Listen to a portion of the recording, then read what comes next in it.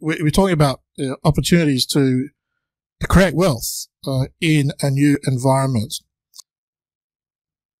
This is not new. There's been talk about these things for a long time. And in fact, every time you come here, I like to talk about technologies and innovation with you, because I know it's a topic that it seems that maybe Australia's been a bit slow in this field, and maybe at the policy field. What's your opinion on that? I know as Mayor of Adelaide, Lord Mayor of Adelaide, you are at the forefront of bringing new technologies in.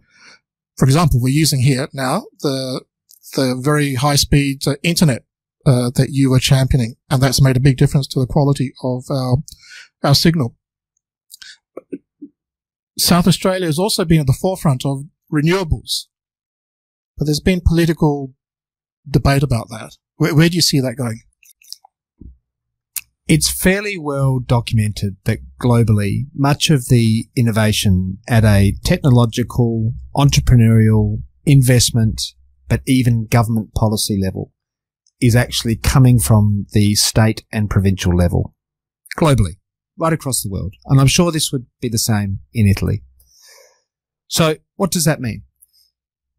South Australia is currently in excess of 50% renewable energy in our grid. The state has addressed the grid instability issues from previous years. And in future years, looking at the modelling in terms of the cost of energy will come down, because energy is a key input cost, not only for households, but of course for business. It's a key production cost, in fact, for business.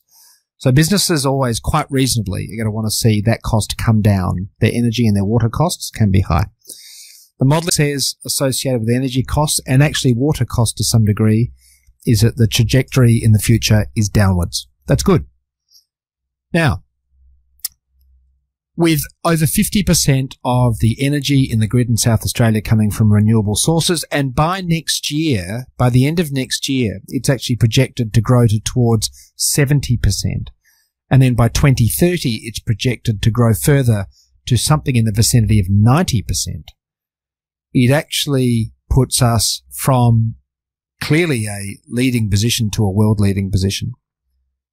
But energy is only one part of the equation, because when we look at sustainability, we often default to talking about energy. But there are many parts to sustainability, and I think the very unfortunate bushfires have really raised the level of discussion in the community about sustainability and climate change, land clearing, and all of these things, which to some degree are in fact interrelated. So my view is, in absence of strong, clear federal government policy, that South Australia, and most importantly the business community within South Australia, can proceed and can proceed to lead. Because if we look at global demand, what we do know with 100% surety is demand for renewable sources of energy, demand for lower costs of energy, but cleaner energy will only grow. We know that demand for water, because of global population growth and other factors and climate change or changing climate, will only grow. We know that trying to come up with solutions to solve waste issues globally, those issues will only grow in terms of their need. And we also know that the technology around it will only continue to provide more solutions. So I think South Australia is well positioned to proceed with confidence in terms of its national leadership, which it has now, to actually set a goal towards international leadership, which it can get. Because we do have clever people. We've got very clever people. We've got universities who are teaching people in all of these endeavours.